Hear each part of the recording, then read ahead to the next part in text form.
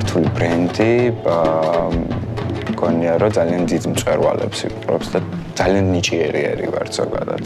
მე ვარ ალექსანდრე ახალკაციშვილი, 5 წელია თანამშრომლობ მოდის Materielთან, პარალელურად მუშაობ საკუთარ ბრენდზე, ანუ ვაკეთებ ორივე ბრენდისთვის კოლექციებს. ალბათ როგორც ყველა სხვა დანარჩენ ადამიანს ბავშვობიდან მინდოდა ეს სფერო.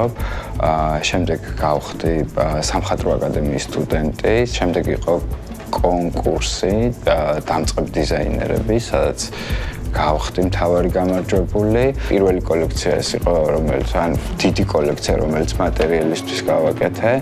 მაშინ იყო პერიოდი ოკუპაციაზე, მავთულხლართებზე და ჩემი კოლექციის ინსპირაციის წყარო გახდა ოკუპირებული ტერიტორიები და მავთულხლართები. ეს იყო ჩემი პირველი დიდი კოლექცია.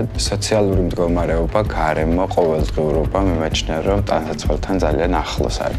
აქედან გამომდინარე, კოლექციის ინსპირაციის წყარო გახდეს თუნდაც პოლიტიკური რაღაც განხრა, მიმაჩნია, რომ არის სწორი, იმიტომ რომ ხელოვანი ხარ და შეგიძლია შენი პროტესტი ამით გამოთქვა. ყველაზე ემოციური მომენტი.